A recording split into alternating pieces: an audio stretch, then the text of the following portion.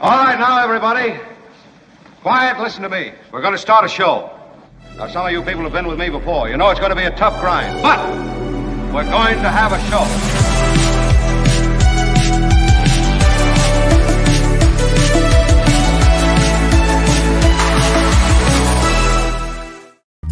And good morning. It is a beautiful afternoon and good evening to wherever you are. And good night. We've covered all day parts.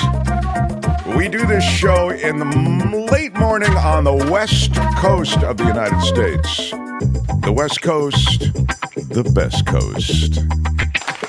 But the reality is that we love our brothers and sisters in other parts of the country, and we know that other parts of the country are both frigid and unrelentingly stormy right now. We'll talk about that in just a second, just because it's a major news story. But there are other major news stories. There's a lot of politics. There's a big debate tonight. And then there's the alternative debate. You know, Donald Trump doesn't debate. I don't blame him. Hey, man, I'm 40 points. If you look at the polls, I'm 40 points ahead of you losers. I'm not going to get on the same stage with you. So I'm going to do a conversation with, you know, one of these softball-throwing folks over at Fox News Channel. Ooh, it's a wild idea, but it just might work. It just might work. John Rothman is here today. Kim is here today. Wow. And Albert is here. Albert, thank you. Oh, wow. We are going to have an awesome show for you, so thank you for being here. There are few days I get more excited about than Wednesdays when Rothman comes through. A lot to ask Rothman about, and I'll tell you, I'm not going to softball it to Rothman. I hit him with the heat.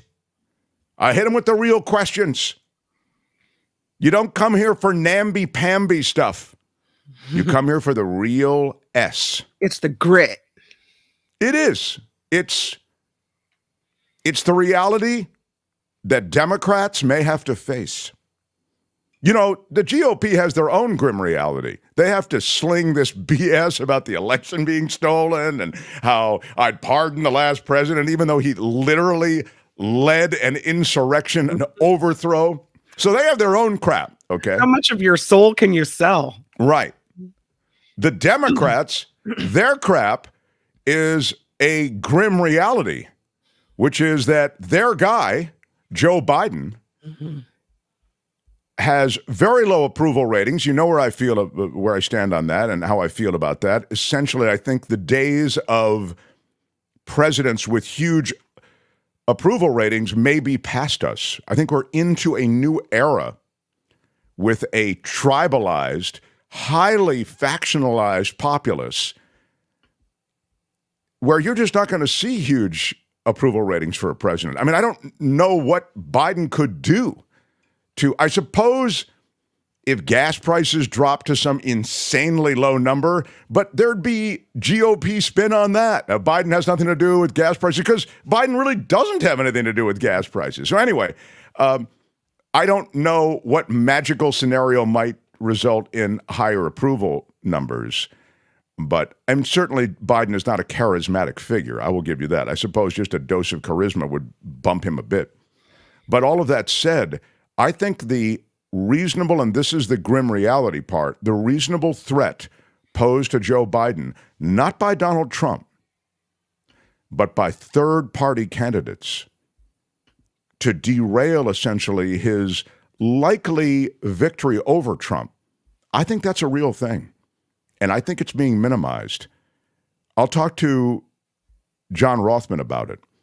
So if it is just Biden-Trump, great. But it's not just Biden-Trump.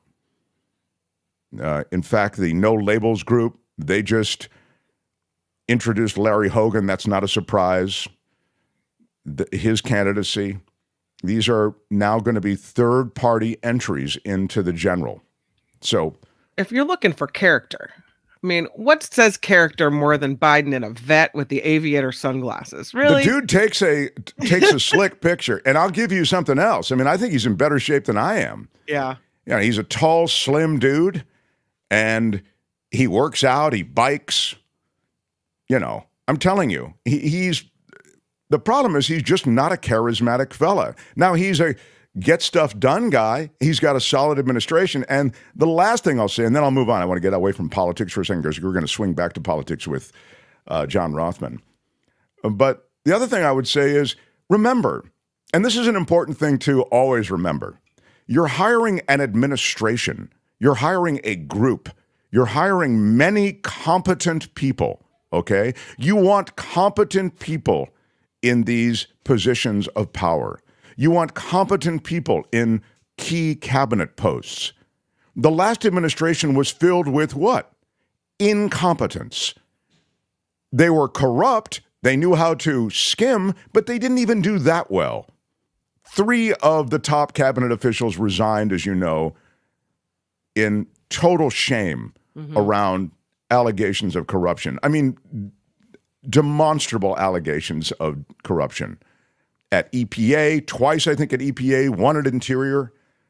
Wilbur Ross, who was at Commerce, he was absolutely, completely compromised, never divested himself the way he's supposed to of all of those holdings. He was Department of Commerce. I mean, you're supposed to divest yourself of those business holdings. So you're buying an administration. You're buying overall confidence. So you could say, hey, you can put Joe Biden on life support. I don't care. I'm buying his crew. You know, I get the fact that he's the head coach, but I'm buying the players on the field. So that's a little bit of how I see it. But again, we'll talk more with Rothman about it. The Mark Thompson Show. I didn't mean to cut you off, Kim. What did you have? Oh, I was gonna ask you, who was the cabinet member of Trump's that resigned after spending $1 gazillion on office furniture? Remember that one? A lot of them spent a gazillion. I mean, $1 million was spent by what's his name, Albert? He was Housing and Urban Development. He ran for president. Ben Carson. That's who I mean. Mm-hmm. Yeah, right. Yeah. So he spent $1 million. Yeah. Ben Carson was in it. I think there's so much ego associated with this, and so much. It's tough for him to, I think, bow at the waist to Trump, although he did. You know. Yeah. And we could X-ray that Trump administration. I love the Michael Lewis book, as you know, that he wrote about the transition, and I think it's called. Google it. Okay, yeah, it's not important. Anyway, the nation is in the throes of winter, Albert. I don't need to tell you this, Albert. You live it. You work in the travel world. Albert, thank you. I don't want to reveal exactly what you do, but I know that you monitor flights and passenger movements across the nation. Isn't that fair to say, sir? Very closely, because that affects my day-to-day job. Yes. You know. Now, this job, fortunately, is unaffected, but we will talk about it here. Yes, we are unaffected. I will mention, Albert, that I will re-mention the fact that Boeing has huge issues, that Alaska Airlines door or plug that came off of that aircraft led to bigger questions that I detailed, I thought, pretty well, you know, when it comes to overall problems at Boeing with their fuselage and with their engineering, how they've taken old school engineering. There's the shot of Alaska Airlines. And that popped out at 16,000 feet.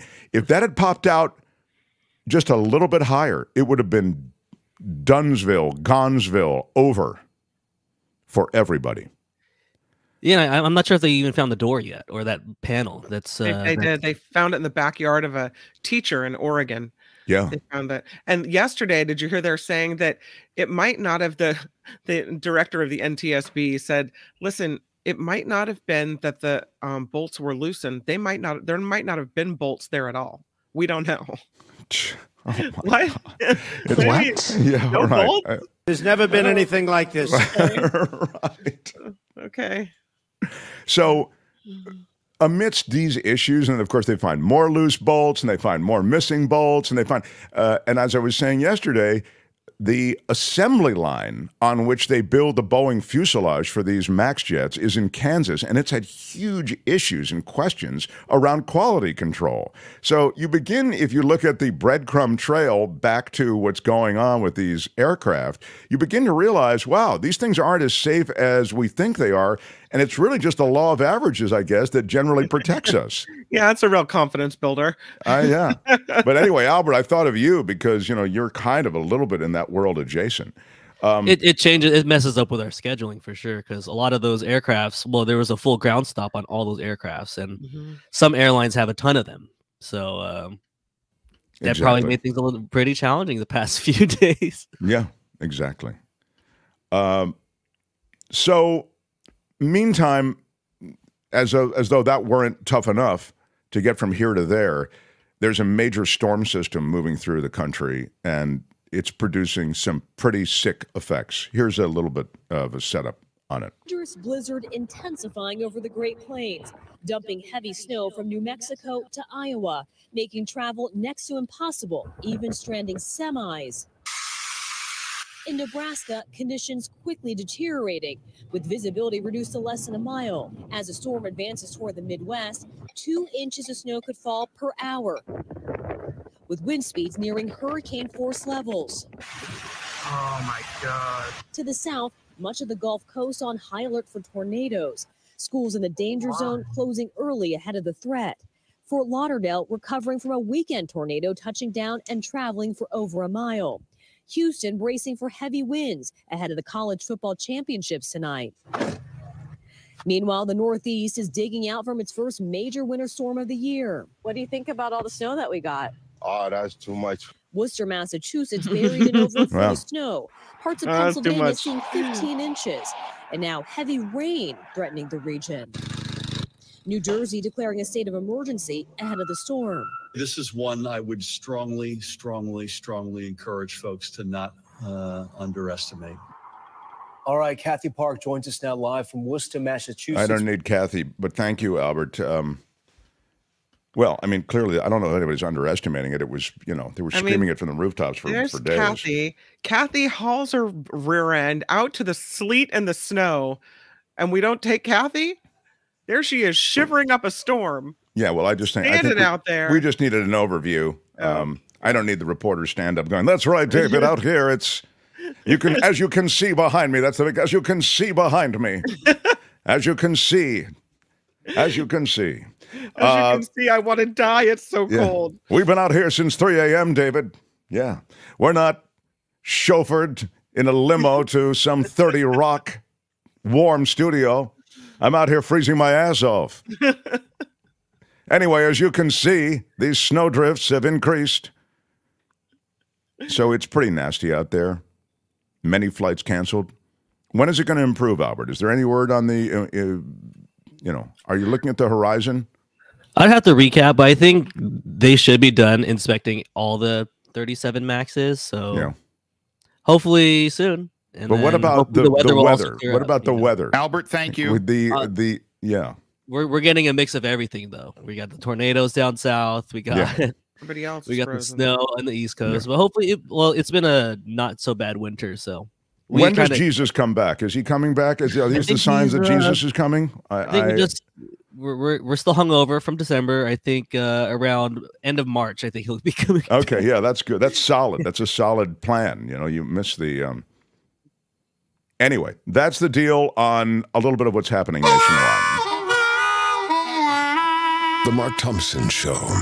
They've reconfigured my studio. Not that you need to worry about it. I hate it. I hate everything right now, of course.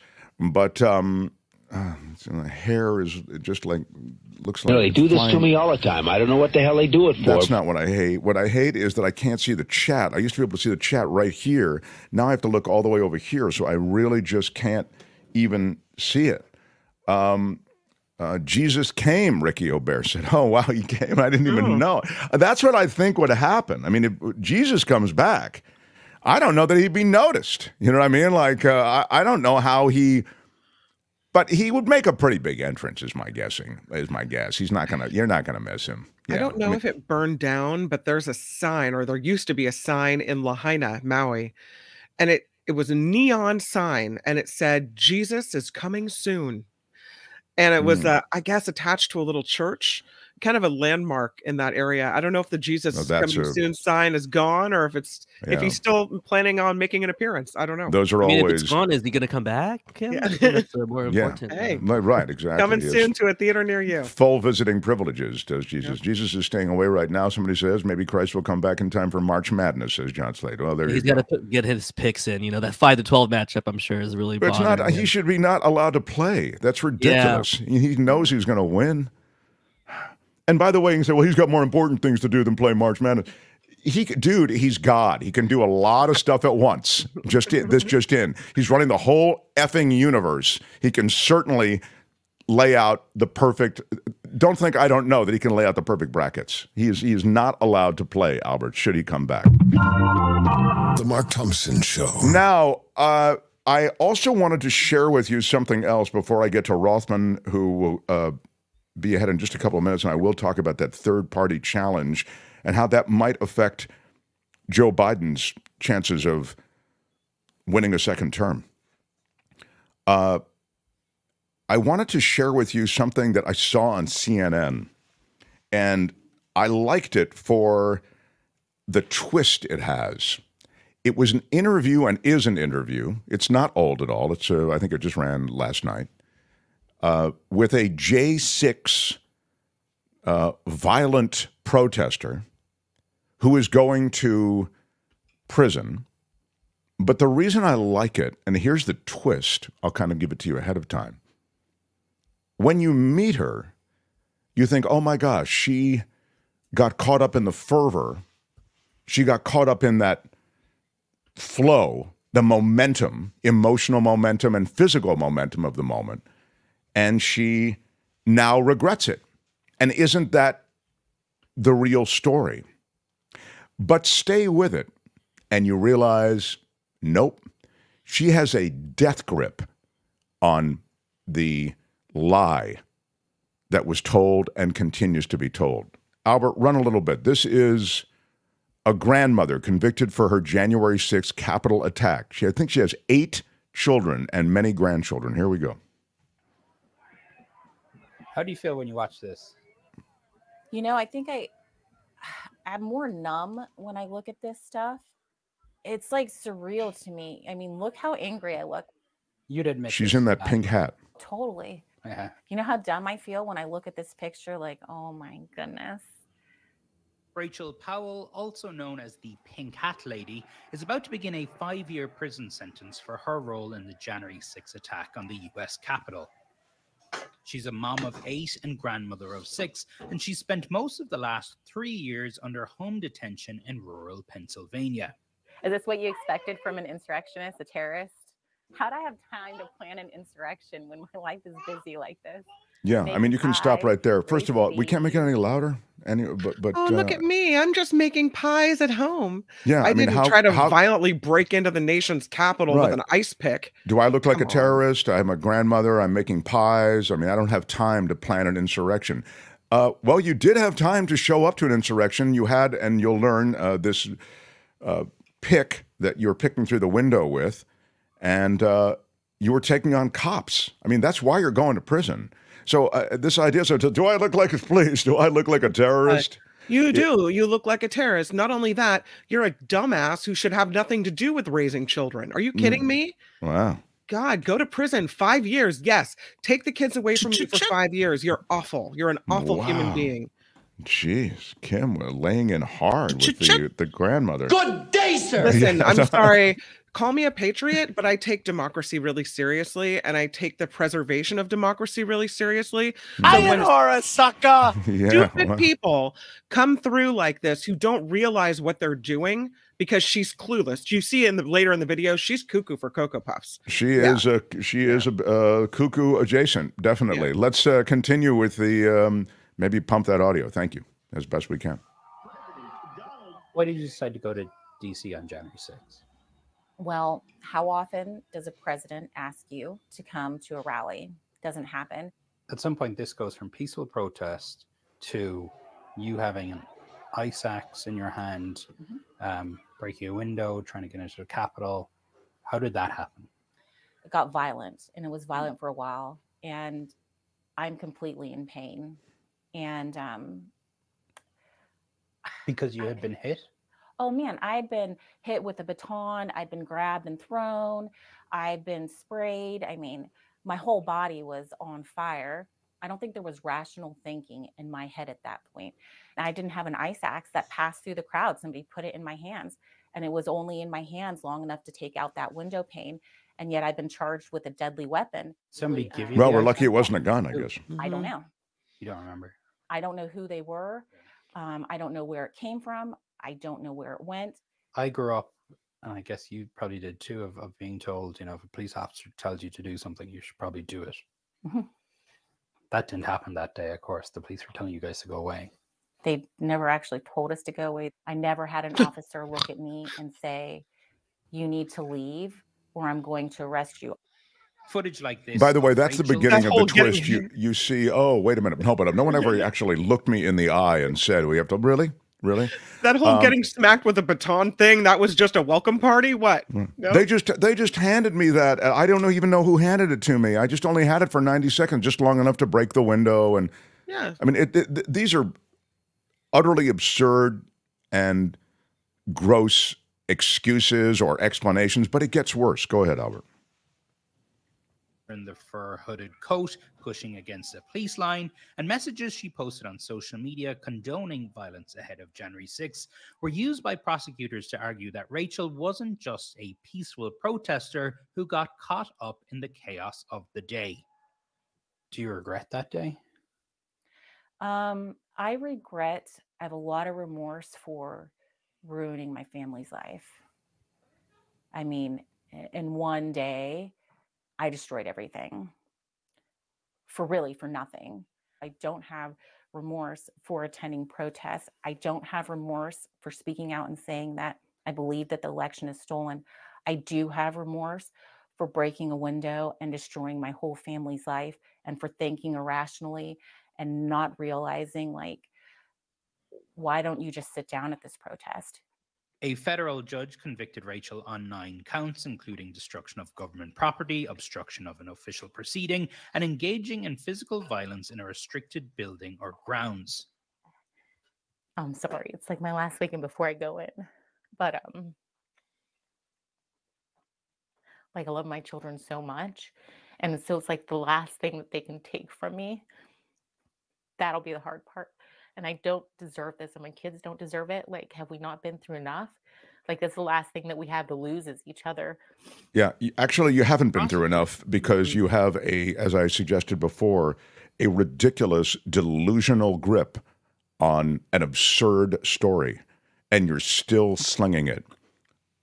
Good riddance. You know where I am on this. I'd be much tougher with all of these people than the feds have been.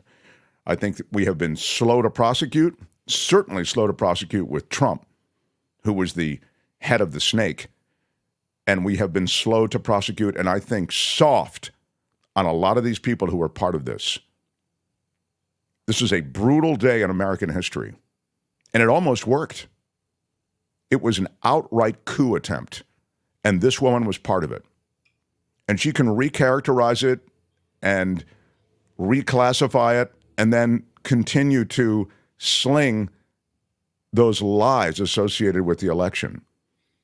But to call it reprehensible is to don't know what I do understate it. Someone just put it in my hand. Guess I'll beat in the windows of this Capitol building. Thank you. With that. Thank you. As I say, glad it wasn't a gun. Smash the like button if you're not going to prison. Smash that like button, damn it! Smash it with your iron rod. Smash it like a boss. John Rothman coming. He'll have thoughts on this and the third-party candidates perhaps affecting the election. Kim's News first. Mark Thompson Show. The Mark Thompson Show.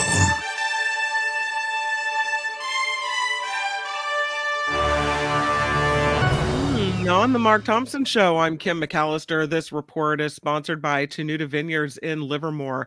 It was a surprise appearance by Hunter Biden that caused some chaos on Capitol Hill at his contempt of Congress hearing. After sitting for a few moments, the president's son stormed out of the hearing just as GOP Representative Marjorie Taylor Greene of Georgia was about to speak. House Republicans have threatened to hold Hunter Biden in contempt of Congress for defying a subpoena to appear for a closed-door deposition. He says he'll appear for an open door, not a closed door. There's some great video of that too. So I think we have it. We'll play it for you before in the a end of bit. the show. That'd be good. Yeah, absolutely. Yeah. Yeah, go ahead. Sorry. Or not. The judge in former President Trump's New York civil fraud trial will not be allowing him to deliver closing arguments tomorrow. Trump's lawyers were told by the judge Trump did not respond to requests to agree to precondition. Trump, of course, charged with defrauding banks by inflating his net worth on Trump Tower, on Mar-a-Lago, and other properties as well by billions of dollars to get better interest rates on loans. I'm sorry. Let me understand the story. They're not going to let Trump. He wanted to give us the closing arguments in that Trump fraud himself case. wanted to give the closing arguments. But he didn't meet preconditions. He didn't respond to the documentation needed. And so the judge said, no can do. My bad. I'm sorry. Governor Gavin Newsom unveiling his first draft of a budget spending plan here in California. The $291 billion state budget aims to close a $38 billion gap. That's an adjusted deficit from the $68 billion shortfall projected by the Legislative Analysts Office last month. Governor saying his spending plan keeps promises to fund critical issues like homelessness, education, crime, and mental health reform. There will be only two. And then there were two on the stage for tonight's Republican presidential primary debate. Wow. Alongside former President Trump, Florida Governor Ron DeSantis and former South Carolina Governor Nikki Haley were the only candidates to qualify for the debate in Des Moines, Iowa. Now, Trump, as has wanted to do before, has chosen to skip this event, opting instead to take part in a new Fox News town hall. The latest polling showing him in first place, Haley a close second, followed by DeSantis at a distant third. Yeah, and he's now turning the turret of hate toward Nikki Haley. And Nikki Haley's got on the business end of some Trump insults. I'll talk to John Rothman about that. The turret of hate. Yes, the turret of hate. Speaking of the turret of hate, I guess you can't get away from it. Anti-Semitism skyrocketing in the United States since the October 7th Hamas attacks on Israel. That according to the Anti-Defamation League, which tracked more than 3,200 anti-Semitic incidents since that attack up through January 7th. More than 1,300 incidents are described as rallies that involved anti-Semitic or what they call anti-Zionist rhetoric. Speaking of weather, you talked about the snow falling in other parts of the United States, but here in the Sierra, well, not where I'm not in the Sierra, but here in California, I'll say, light rain and gusty winds are challenging drivers across Northern California. Tonight and tomorrow, drivers in the Sierra could face whiteout conditions. Meteorologists say snowfall rates midday Wednesday could be 1 to 3 inches per hour. 10 to 14 inches of snow are possible in cities like Truckee and South Lake Tahoe. The storm moves out Wednesday evening, and temperatures in some Central Valley locations will drop below freezing. So, there you have it. Governor Gavin Newsom calling on the legislature to create new laws expanding criminal penalties to crack down on professional thieves. One of my favorite things about the Mark Thompson Show is the tough on crime stance. Yes. Well, here it comes. I'm very tough. You are very tough. Proposals include increasing felony penalties for those engaged in retail theft and reselling of stolen property. It updates existing law so police can arrest suspects even if they didn't witness a crime in progress. And it would clarify the penal code to allow law enforcement to combine the value of multiple thefts, even across different victims, to reach the threshold for grand theft. The governor says new laws would give police and prosecutors tools to arrest and hold professional criminals accountable. Throw the book at them. Get them all. I mean, I do feel very strongly about it. I feel the only way to restore order to our cities and the only way to, and this is, by the way, is a problem. well, I don't mean to get into this now, but it's one of the problems and one of the doors that opens for fascism, sadly, and authoritarianism, is that people's desire for order begins to bypass their desire for freedom. And you can run into problems with this desire to kind of lock everybody up. And, you know, I am a sort of lock everybody up. I lean that way because I'm so sick of, you know, everything being under lock and key because people just walk into Walgreens and just wipe out the makeup department. You know, I'm just sick of this. But the problem with that is that it does open the door to authoritarianism on a level that can be disturbing. I mean, on any level, authoritarianism is disturbing, but I'm saying it happens more quickly and more easily than one might think. But anyway, I am for tough law and order. It's gotten way out of control. Way, way, way out of control. Well, not anymore. We're going to get them all. A little business news. Intel showing off its new AI-powered chip at CES. Yep, the chip is designed to run personalized AI features in your automobile. No word on when vehicle manufacturers will adopt Intel's technology. Do you want AI telling you how to run your car? I don't know. Twitch is reportedly laying off another 500 employees. According to, I hate to see anybody lose their job. According to Bloomberg, the Amazon-owned company will announce the 35% staff reduction as soon as this week. Last year, the live streaming platform eliminated nearly 600 positions in 2 rounds of cuts. So again, another 500 workers going away at Twitch. There's some big doings in Napa with the Napa welcome sign. Have you heard about this? No. Oh, please, go ahead, and I'll tell you whether I've heard of it. Yeah. So Napa Valley is looking for a new home for its iconic welcome sign. Officials would like to move it to a safer location due to the 5 million visitors who take photos in front of it every year. Apparently, it's a selfie stop. The sign is up along Highway 29 between Yountville and Oakville, but many park on the other side of the freeway. It is a freeway, and then cross the busy road. Some even cross the railroad tracks to get into the vineyard to try to take pictures with the Napa Valley welcome sign. Now, I can I'd be willing to bet my lunch that there's alcohol involved. Yeah. Why you would want to, because it's kind of a cool sign, but it's a major thoroughfare, and that is some dangerous business trying to cross roads and do this. So maybe not so much. Here's a picture of the sign. Yeah. I don't know if it's worth, you know. So now they're thinking of relocating this sign, which is kind of a bummer because, you know, you want a welcome sign as the city limits come into view. But tourists, dumb tourists, what are you going to do? Wow. Well, it's, Yeah.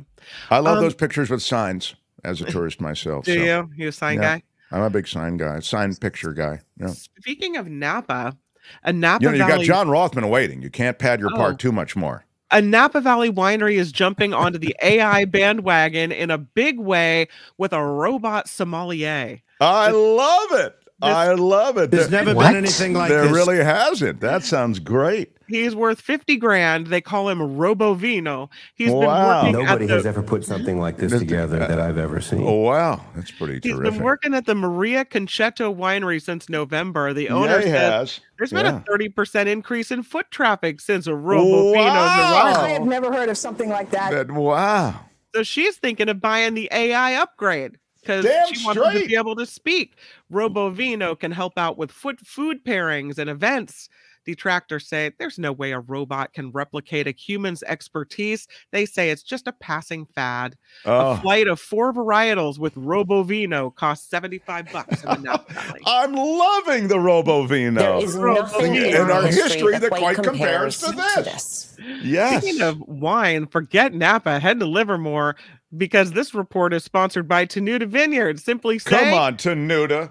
Mash it with your iron rod, and you get the 10% off. Smash and here's it a with picture your of iron Tenuta. rod. Look at that flight of wine. I am telling you what. You call Rich out at the winery at Tenuta at 9:55. Wine-soaked afternoon. 699-4576. You say smash it with your iron rod. You get your 10% off, and then you get your bottle of Why Are You Yelling Red? Yes. And enjoy it by the fireplace in this cold winter we're having. Sounding I'm Kim good. McAllister. Why are you yelling? Yes. I gotta go because John Rothman's coming up. It is He the Mark is. Thompson Show. They had to close down an entire radio station to silence him. And now, he's here. Ladies and gentlemen, Mark Thompson. Yes, thank you so much, everyone. Please be seated. Please, I'm humbled by your recorded affections. Now, please stop. Yes, please, folks. I've got a show to do. Come on, everybody. Please stop. Look, I will clear this courtroom if I don't get the support. Thank you. I have a distinguished visitor and regular guest waiting.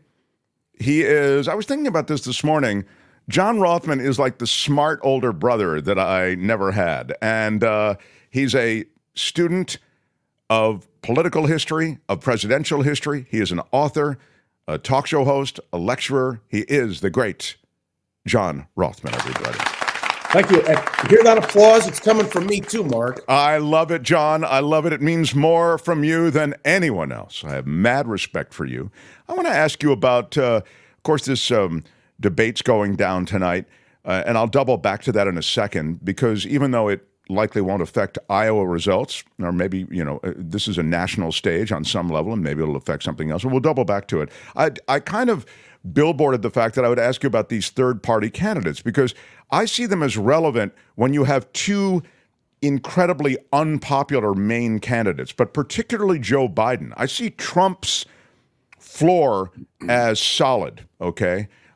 It's that, solid floor, low ceiling, right? I mean, he has a very solid following, but he doesn't have a lot of room to really gain more followers because of the kind of candidate that he is. Biden, opposite, right?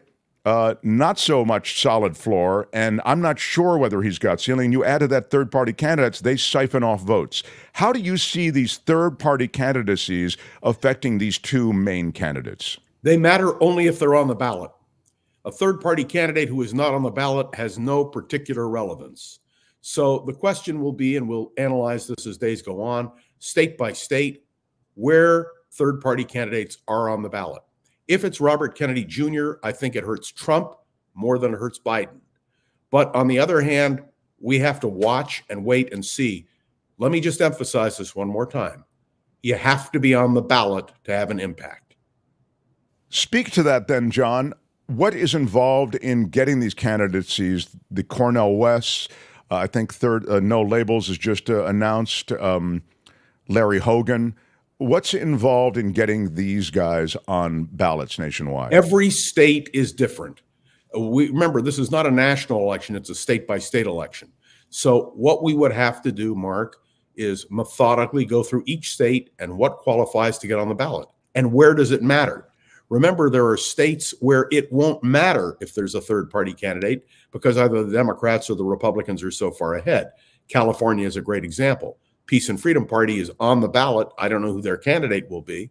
But these are all questions that have to be resolved on a state-by-state basis.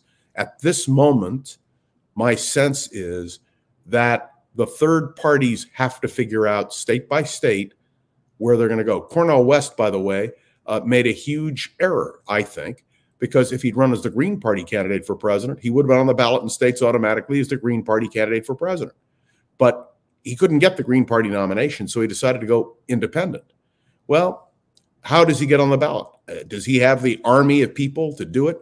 Remember, the last third-party candidate for president to be on the ballot in all 50 states was George C. Wallace in 1968, and he worked for 2 years to make sure he'd be on the ballot in all 50 states. Let's just, I hate to get into too much of the X's and O's, but it is intriguing, and this is kind of your bailiwick, if I could use that expression. What's involved, John, in getting on these ballots. In other words, when you say, well, if he'd gone with the Green Party, he would automatically be on these various ballots in various states. Why that party, and why not no labels, for example, just to pick, in California, you have two parties that are automatically on the ballot: the American Independent Party, which was the remnant of George Wallace's party, and the Green Party. We used to have, by the way, for years, the Prohibition Party, Harold E. Munn, who nobody remembers but me. So all I can tell you is, again, it's a state-by-state thing. Yeah, but John, what I'm asking is, why aren't these other parties automatically included on ballots? Because they haven't qualified in the past. I see. Okay. You have to be qualified. You have to be have voters. You have to have demonstrated that, or signatures. You can get on the ballot in many states by signatures, but you have to have enough signatures to do it. In other words, a third-party candidacy has an effect on the election only if you are on the ballot and have some traction. I mean, you've got a record number of voters abandoning the two parties, as you know. You've got people down on the institutions associated with elections with this two-party system that has really been, it's a de facto two-party setup in America. And you even saw Republicans and Democrats collude on some level to squeeze out the no labels candidates. I mean, there's a real interest that both parties have in maintaining the status quo that way. You just proved my point, Mark. Yeah. It is getting on the ballot. The fact that I announced today on the Mark Thompson show that I'm a candidate for president of the United States makes no difference if my name isn't on the ballot. Yeah. Write-in candidates don't have an impact. It's being on the ballot. So again, I know I don't want to belabor the point, but everyone is now considering, how do you get on the ballot and how will it impact? That's what they're asking. I mean, I think Americans polled would say this is a stale system. It doesn't work anymore. And you have to have a third party that qualifies on the ballot. And in order to do that, each state has its own requirements. Okay. So look, how did the Republican Party emerge as a third party to get on the ballot? It went state by state in 1854, 1856, 1858, and finally in 1860 with Abraham Lincoln as their candidate for president. They didn't win a majority of the vote, but they were on the ballot in enough states to have the electoral votes needed to win. So let's assume for a minute that I got on the ballot in California, and California said, oh, we're all going to vote for John Rothman. Wouldn't mean a damn thing. I mean, it would take the votes away from the Democrats, but you have to still have the necessary electoral votes to be elected president. Well, you kind of joke a little bit about that, or that extreme example, but that's exactly what I'm talking about, taking votes away. And in this very slim, you've got to be on the ballot. College majority. Okay. Yeah. But if you can get on the ballot, then that third party candidacy becomes super relevant. Wouldn't you? It can be super relevant. Ralph Nader is the best example in Florida, or Pat Buchanan. They ran as third party candidates in the year 2000. They took enough votes between them that George W. Bush, if you believe the numbers, carried the state by about 600 votes. I mean, if you're a third-party candidate, remember that in the butterfly ballot in Palm Beach County, that a lot of people voted not really, they didn't think they were voting for Buchanan. They thought they were voting for Gore, and the ballot wasn't done properly.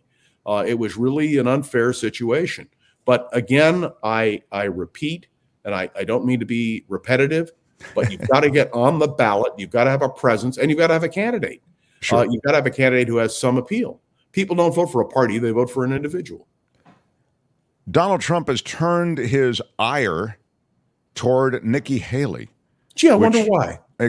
Clearly, I think if I'm in the Nikki Haley camp, I'm feeling good about that. It means that Trump and his people see the numbers, particularly out of New Hampshire, that suggests that Nikki Haley is closing that lead. I think she's within 10 points of Trump in New Hampshire, even as she and DeSantis trailed. And again, I will get to the debate thing in a second.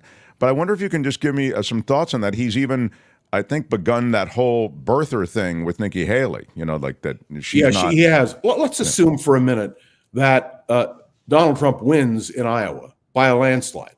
He seems to have the best ground game. The person who thought he had the best ground game was Ron DeSantis. It appears he doesn't. So it appears Trump will be number one, Nikki Haley number two. How heavily does Donald Trump bury Nikki Haley? Then we go to New Hampshire. But remember, the New Hampshire primary is not a conventional primary. Independents can vote either for a Democrat or a Republican. So it's not a pure Republican contest. But let's assume for a minute that Nikki Haley comes within 5 points of Trump. What's going to happen when they get to South Carolina? I'm going to tell you something.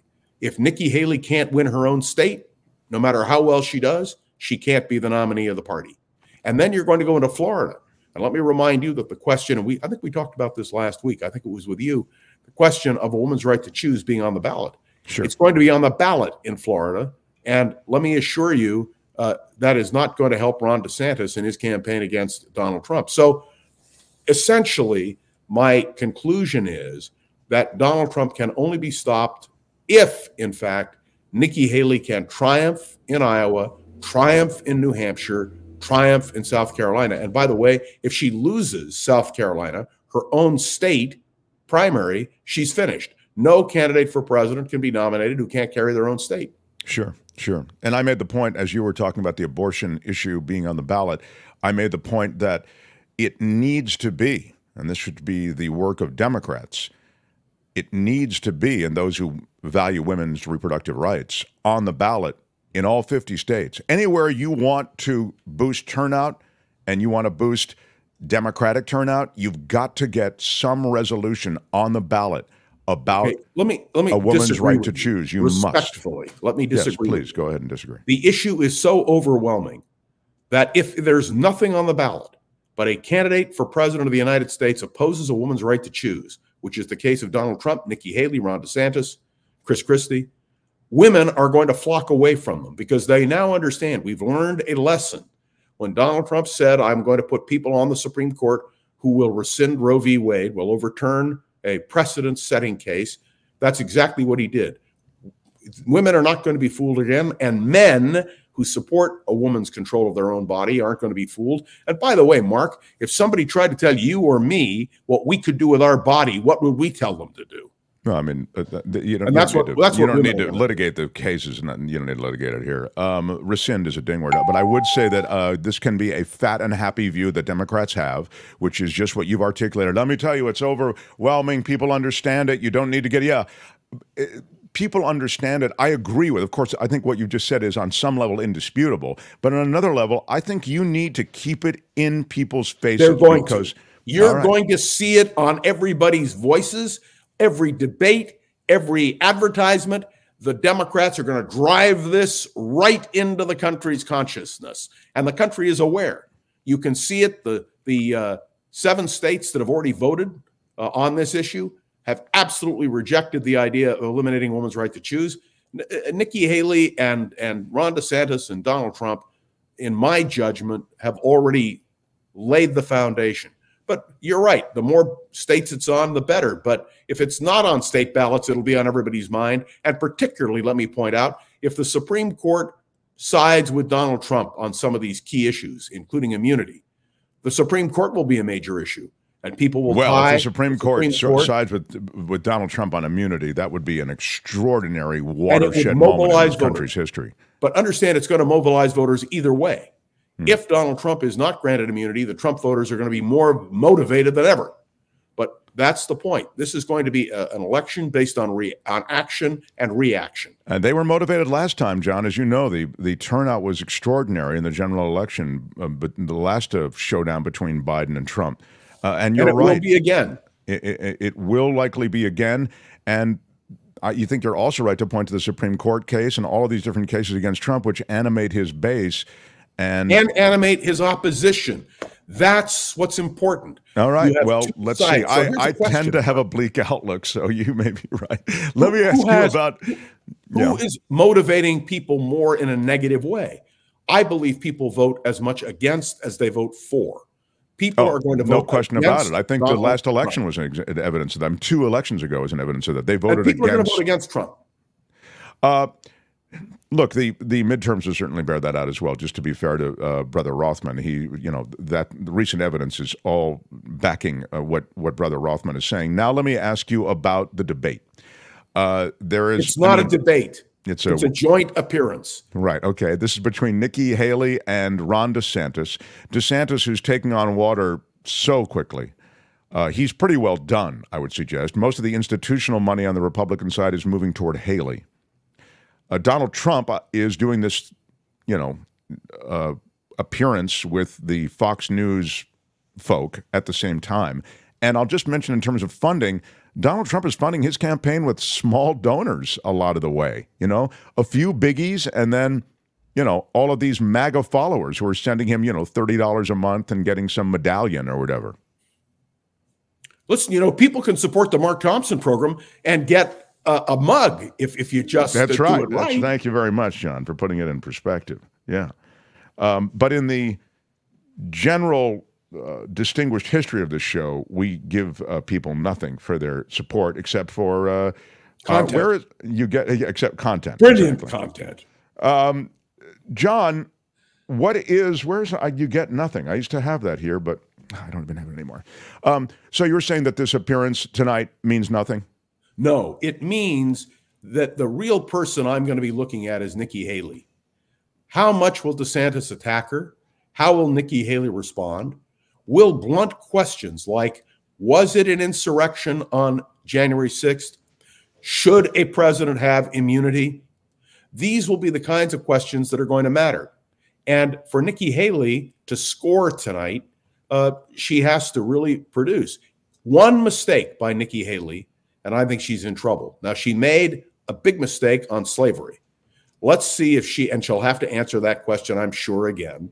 But she made a mistake and she didn't make a mistake, right, Brother Rothman? The fact is she's playing to her constituency. They're not as bothered by her response as you might be in Libville, right? It's slavery. I'm talking about the general election. Okay, so you're talking about her appeal to those who are not in the GOP camp. Okay. Exactly. Okay, sorry, go ahead. And I would say in New Hampshire, which is a live free or die state, which was absolutely committed to the Union cause in the Civil War, it's going to make a difference there. Now, the real issue here is Donald Trump. How much baggage does he carry? And I think he carries a great deal. And Republicans want to win the election. So the question is, can they win with Donald Trump? And they might think that they would do better with somebody else. But, the great disappointment is Ron DeSantis. Imagine, Ron DeSantis raised millions and millions of dollars. The last time somebody did this, I've never forgotten it, John Connally ran in 1980. He raised $11 million. And you know how many delegates he got to the Republican National Convention in 1980? One. That was the most expensive delegate in the history of American politics. And he went nowhere. Yeah. It's being asked who is moderating the debate. It's on CNN, and Dana it's being Bash, moderated by Tapper. Jake Tapper and Dana Bash, exactly. And the debate takes place, of course, in Iowa at 9 o'clock Eastern tonight at Drake University in Des Moines. 6 o'clock our time. Yes, 6 o'clock our time. John Rothman will be watching it, of course, but he says it's important only as we kind of watch DeSantis flounder, and Nikki Haley has to have a good night, is what John Rothman is saying. They're arguing for the second spot, is what they're arguing for. Is this a vice presidency? Is this a vice presidency play? No, or these I was going to just say on the vice presidency. Okay. Yeah. Where is Donald Trump registered to vote? Florida. Where is Ron DeSantis from? Florida. You cannot have two people from the same state on the presidential and vice presidential ballot. It's forbidden. So the interesting thing, if you remember, when did I know Dick Cheney would be the nominee? When he shifted his voter registration from Texas to Wyoming because Bush was from Texas. So for DeSantis, I don't think the vice presidency is in the cards. He's governor of Florida. He's not going to leave Florida to be vice president of the United States. So I don't think that's an issue. For Nikki Haley, the most interesting thing for me are the number of avid Trump supporters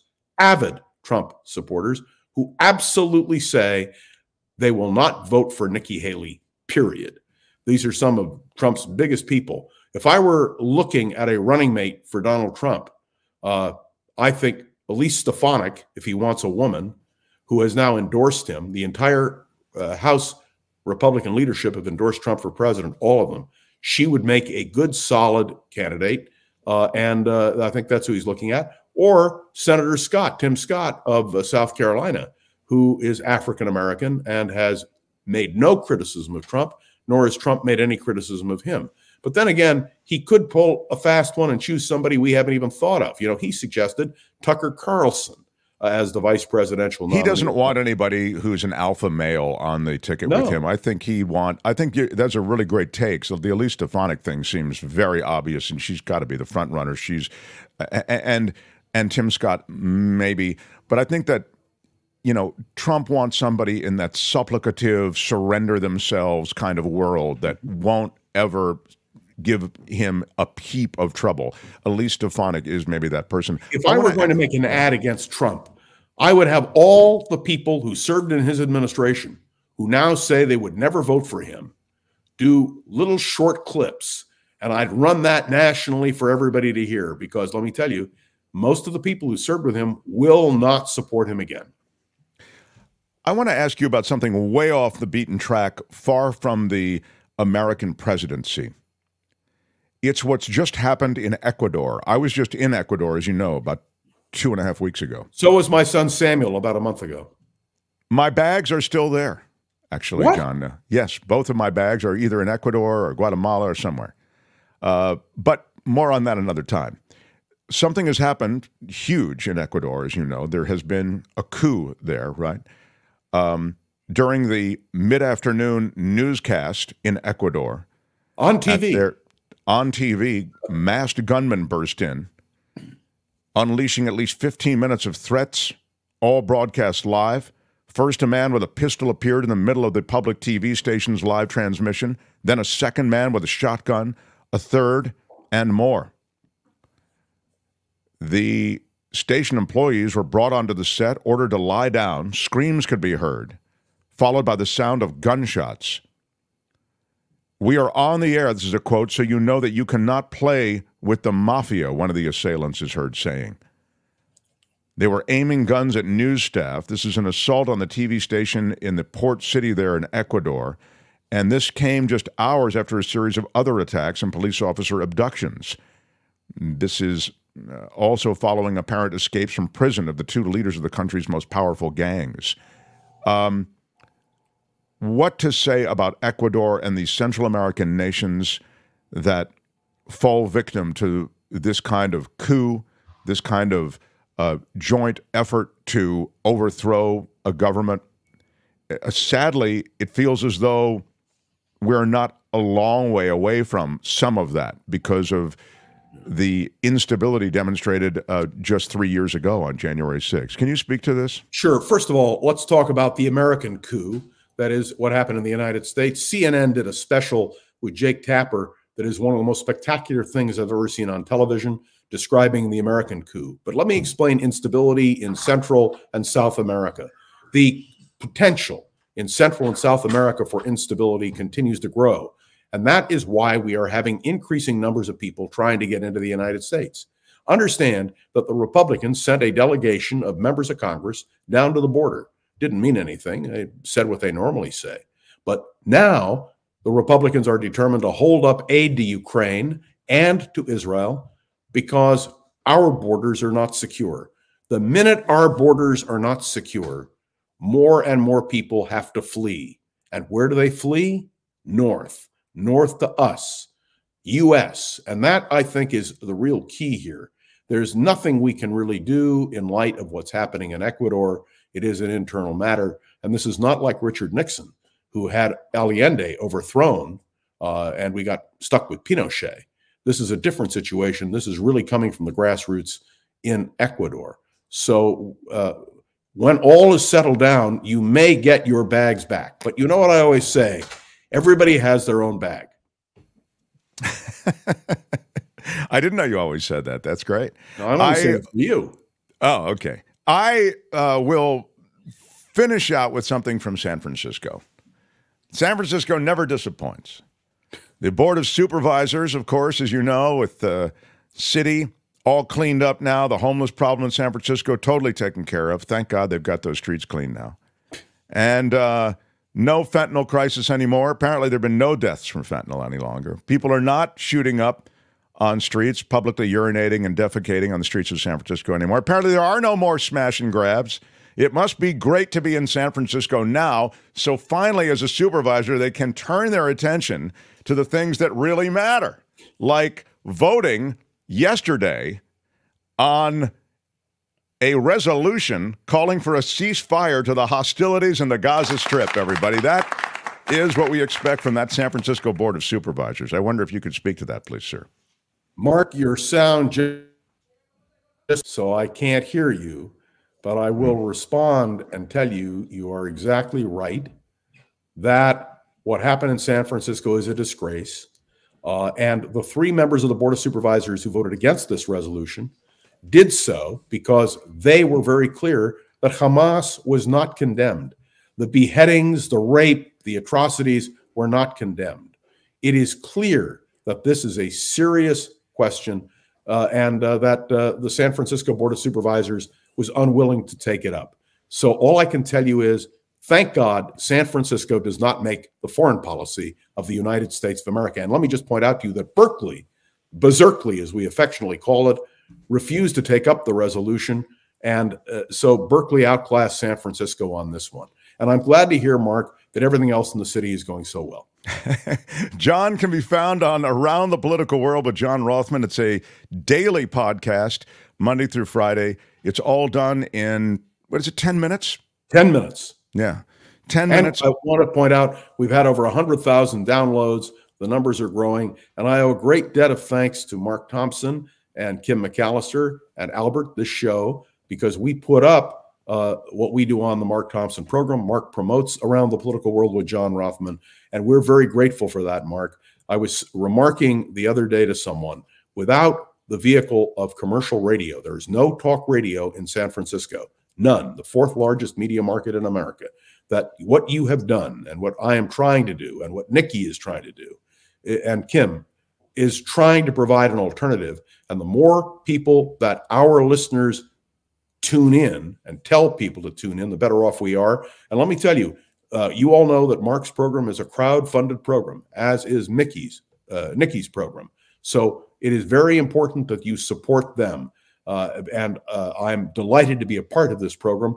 And I'm happy, Mark, particularly to donate my salary, your exorbitantly generous salary, to the maintenance of the Mark Thompson program. Wow, very strong. Well, that's quite yes, it was a stirring, that was a stirring summary of where we are and where we need to go and the urge for support. I loved it, John. There's nobody like you. As I always say, I don't agree with everything he says, but I sure agree with the way he says it. You know what I mean? I love John Rothman, you are the best. All right, my friend. Just wait till next week, Mark. We're going to have a lot to talk about. Who knows what the Supreme Court may do, what will happen in Iowa. I mean, my gosh, I can't wait. Serious stuff. Serious stuff. Good times, my friend. Great to talk to you. John Rothman, everybody. The Mark Thompson Show. I know. I've received a lot of positive letters. You know what, Albert? I did get a really cool email from the guy Trevor Starr in Hollywood, you know. Was it a I love your show but email? No, it was that would have been on brand for the kind of emails that we typically get. Albert, thank you. But what I got was something about, let me just see if I can get it here, where he grabbed some new drops, and they're pretty great. I have to integrate them, and I particularly call on you because you are the keeper of the drops that will make Mark's Madness coming up. He titles it The First Drops of the Year. This is from Trevor Starr in Hollywood. You remember, he was Trevor in Concord. Concord is a city in the East Bay of the San Francisco Bay Area, which is where the show was birthed. It was birthed in San Francisco originally. Mark, again, I apologize for my prolonged absence from my Mark Thompson Show duties. It was wrong, it was stupid, and I'm trying to be a better person.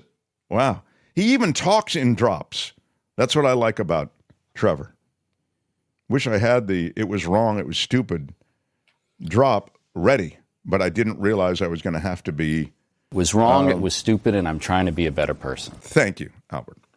Apparently, I've been sitting on a drop that I never sent to you from the dearly departed Mark Thompson Show, Jim Avila. I also grabbed a nice little piece of advice from fabulous producer John Daly, and a potentially very usable comment from, believe it or not, Alan Ludden. Enjoy. That's pure speculation. That is a drop. That's pure speculation. It's in there. I have it somewhere. And he always signs his stuff with that's pure speculation. He's the only one who liked that That's drop. pure speculation. There you go. That's the drop. So here is the Amalija drop. There's always been in this country 30 to 35% idiots. That is Jim Avila's drop from Trevor, and it's strong. There's always been in this country 30 to 35% idiots. And so, what's great about that is I didn't hear that at the time, as a drop, but Trevor did. And this is from John Daly, apparently. Maybe you'd like it if you were smoking weed. All right. Maybe you'd like it if you were smoking weed. Maybe. And then finally this, and he's right. This would be a good drop. I love it when you're angry. I love it when you're angry. That's from Alan Ludden, who was a game show host from the old days. I love it when you're angry. Albert, I think that's super strong. Don't you agree? I love that, especially when maybe when Kim's like judging the when Kim's losing it like she always does. Yeah, dropping the hammer. You know what? Yeah. I am so over Kim just going off the way she does. You know what I mean? How here's a Kim drop that was very. You know what? I've had it with you today. You know what? I've had it with you today. Yeah. We're feeling that way right now. We might have a Trevor bracket, and we might have a Kim bracket, maybe. A Trevor and Kim bracket. Albert is thinking in terms of a far more exciting, complicated, and dynamic Mark's Madness than ever before. And then maybe a Mark bracket too, like Mark's favorites, and then maybe Albert's favorites too. I love it. There's never been anything like this. That's exactly what I was going to say. Yeah. Very strong. All right. Anyway, thanks to the great Trevor in Hollywood for the, I love it when you're angry. For these super great drops. Really well cool done, stuff. Trevor. Yep. Smash the like button like a boss. Smash it with your iron rod. The thumbs up help us in the algorithms of YouTube. Thank you for sharing the show and all that stuff. We'll get to Kim's news. And what else is happening today, Kim? Albert? Is there something else I need to do? In context of, there's... I've got a law and disorder. I've got a law and disorder coming. Yeah, but is there anything else I need to do? We're no more guests, right? No more guests. Okay, no more guests. So this is really cool. We can luxuriate a little bit in our law and disorder as we continue. So smash the like button. What else did I say? Stick around. Kim's news, and then law and disorder and more. And can we get into some comments? Are you guys watching the comments? They have the comments all the way over here. I'll go through the comments too during Kim's news while I'm listening. Yeah, we have Kim's comments, and also we have that Hunter Biden video too that we did tease last hour. Oh yes. So okay, good. So we've got Hunter. There's a lot going on. Wow. Good stuff. Mark Thompson Show. The Mark Thompson Show. It was great. I loved it. How would you handle this? We could try ignoring it, sir. Morning. You cannot say you love your country. Where are my weed smokers at? Stay at home and get baked.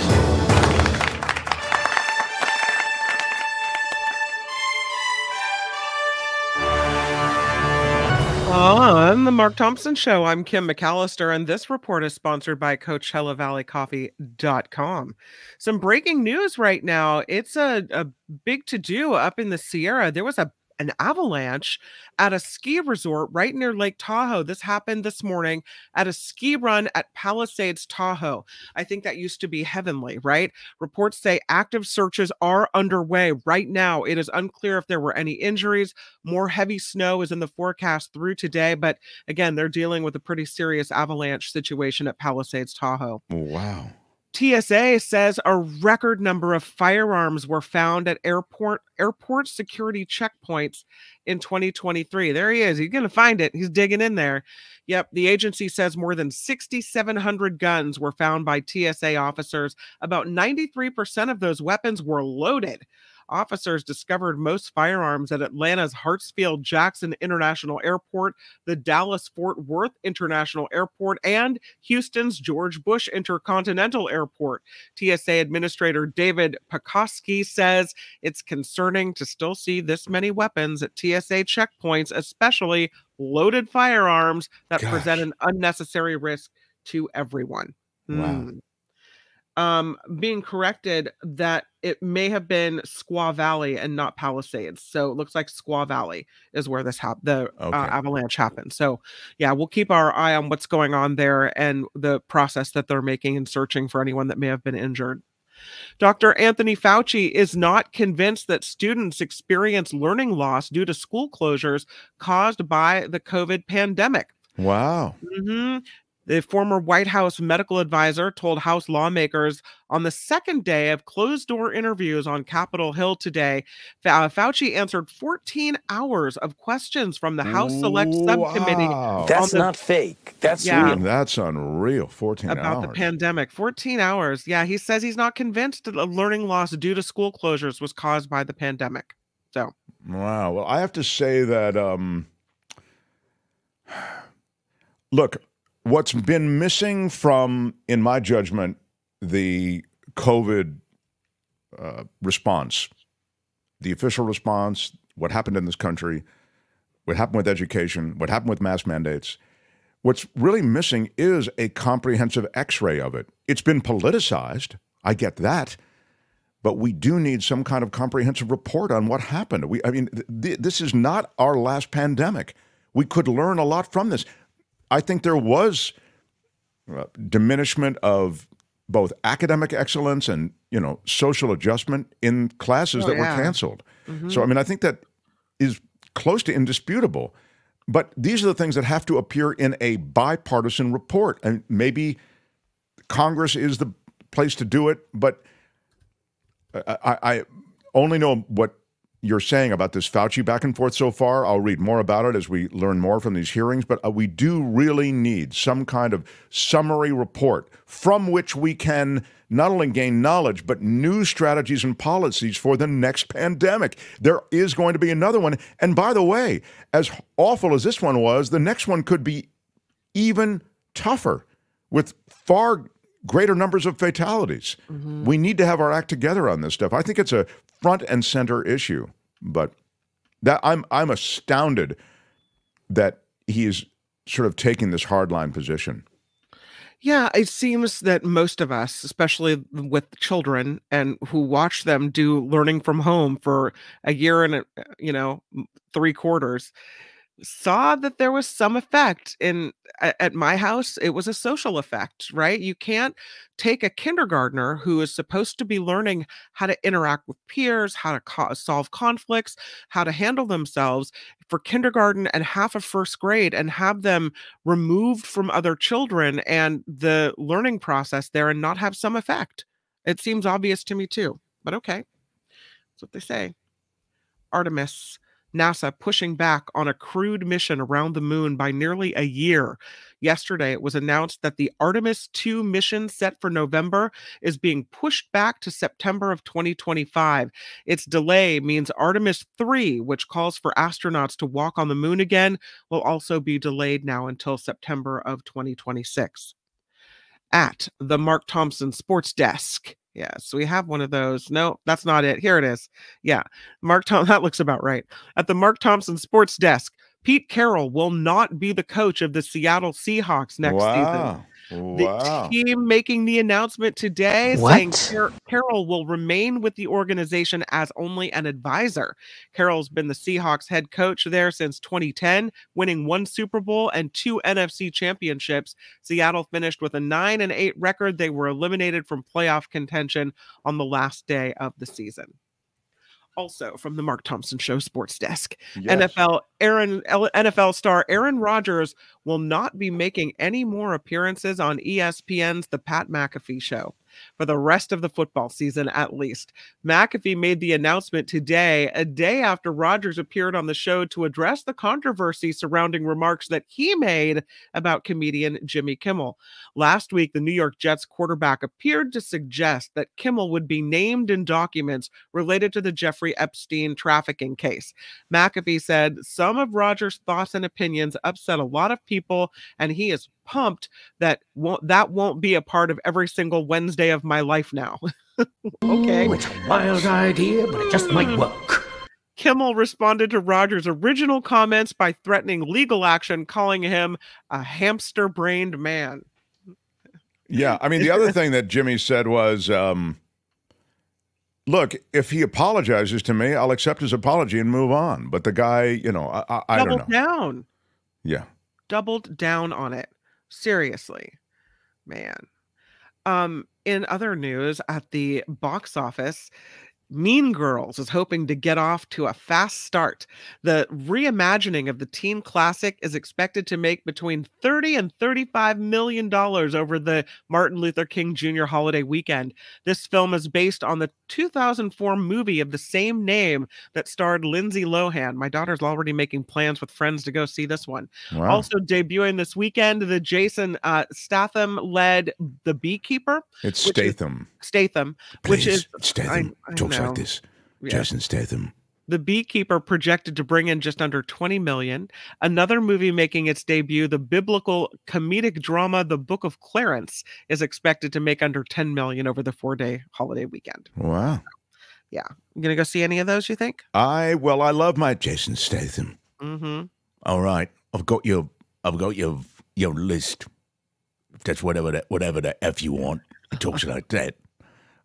I loved him in a movie. My favorite Statham movie was, I think it's called The Bank Job. Check that out, Albert. I think The Bank Job, it's a true story about a bank heist in London. This is an absolutely true story. It's very Jeffrey Epstein-ish, too. Here's what happened. I'll tell you this just quickly. Aren't all Jason Statham movies, though, kind of the same? He's just kicking ass. You're probably right. I guess I like this because it was a true story. They break into this bank and safe deposit boxes, and one of the boxes has all this damning information related to SEX about the royals and about people who are high up in the British government. And there's a mobster involved, and there's the British official involved who's trying to get this stuff back so it doesn't ruin his career. And, of course, there are then the thieves. And just knocking over the bank and breaking into the bank, you know, it's a great heist kind of movie that way. So there it is, The Bank Job. Thank you, Albert. Very well done. And I recommend it. But anyway, so I like my Jason Statham. Albert, thank you. I think he's a kind of shorter guy, too. I kind of like it when short guys do well. You know, like Tom Cruises of the world. Yeah. You know, they're not super short, but just shorter, you know, and I'm always rooting for him. So I think that would be my choice for the weekend. What movie is it again that he's in? The Beekeeper. Oh, The Beekeeper, right. Yeah, don't mess with the Beekeeper, you know.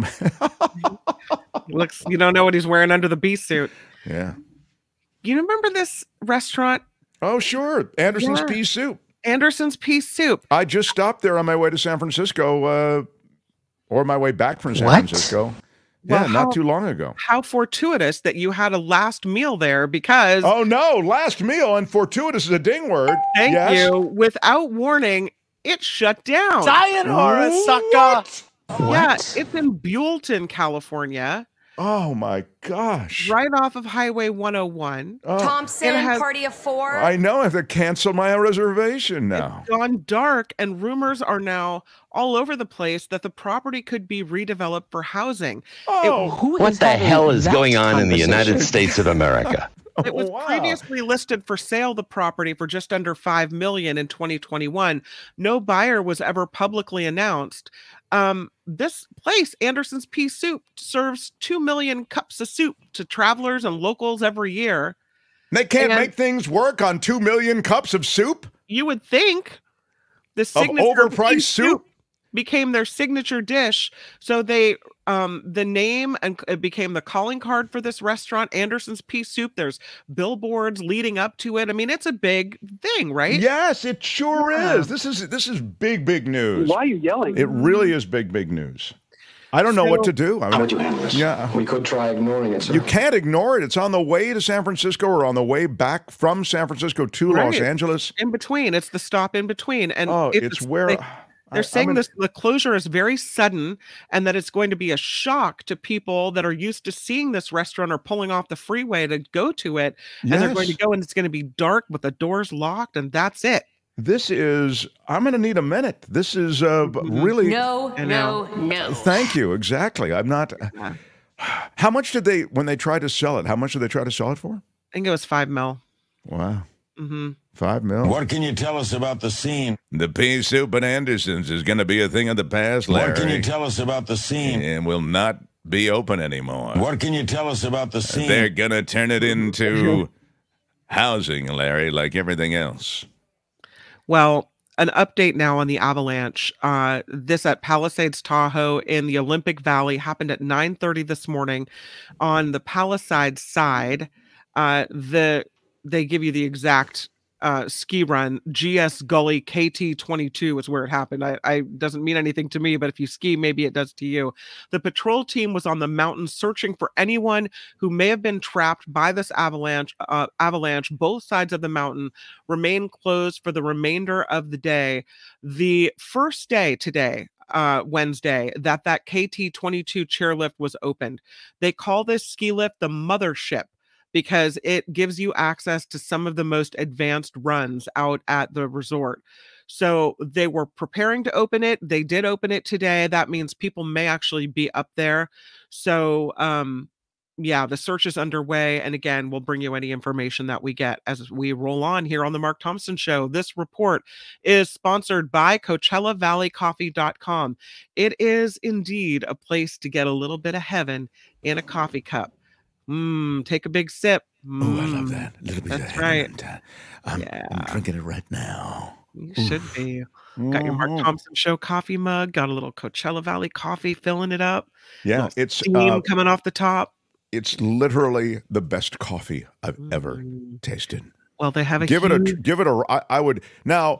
Kim is rocking the Moroccan tea. Moroccan mint tea. Yeah, I she also loves like that. the ginger mint, the hibiscus tea. Fantastic. Wow. Love it. Yeah, I think that it's. My daughter loves the chai tea. So good. Oh yes. So can't go wrong. Now the key is that you can order all these things that we mentioned and you can get 10% off. So do knock around the website. There are a lot of tasting notes on all these things. You can kind of get a sense of what you're getting before you order it, and then you can even subscribe. You know, if you can. So if you're going through coffee or tea on a regular basis, there are subscriptions available. It's CoachellaValleyCoffee.com. They're great friends of the show. Never thought they would be advertisers. It's really cool. And the code for 10% discount is MarkT at checkout. So bravo. Yeah, I'm Kim McAllister, and this is the Mark Thompson Show.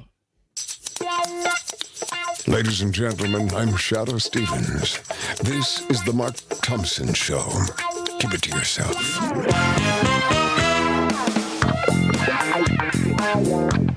Who's Mark Thompson?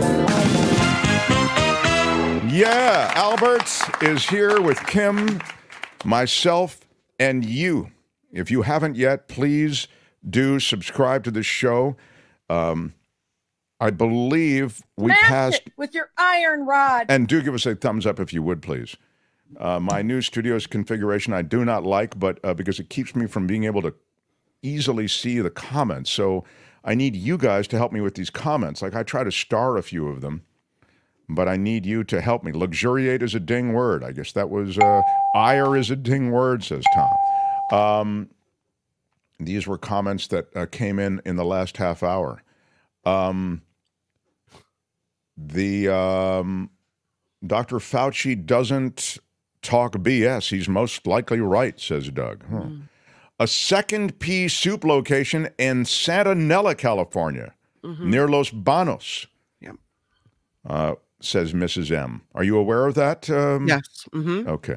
So nicely done. And Kim's on the pea soup beat. I am on the pea soup beat. Covering the pea soup. Nothing comes between me and my pea soup. It's sad. I mean, that place, and they had more stuff you could buy, like those little monogrammed or personalized license plates.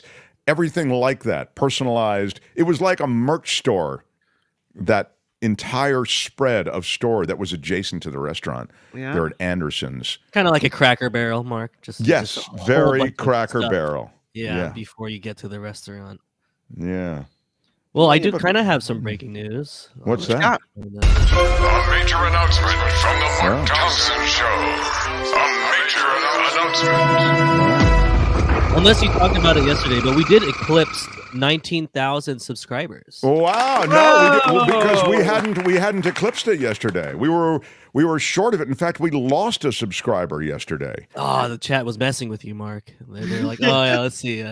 Yeah, we are at 19,092 subscribers. Wow, right now. That's very cool. Thank you, everybody who subscribed.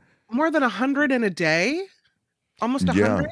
Wow. I think we could see with our views, and after every Tuesday, it's always a bump because we do have that David K. Johnston. David K. Johnston helps us enormously. I mentioned it on KFI radio in Los Angeles. Maybe we get some, who wash over from there. But I think Albert is essentially right. It's David K. Johnston, who's just so great.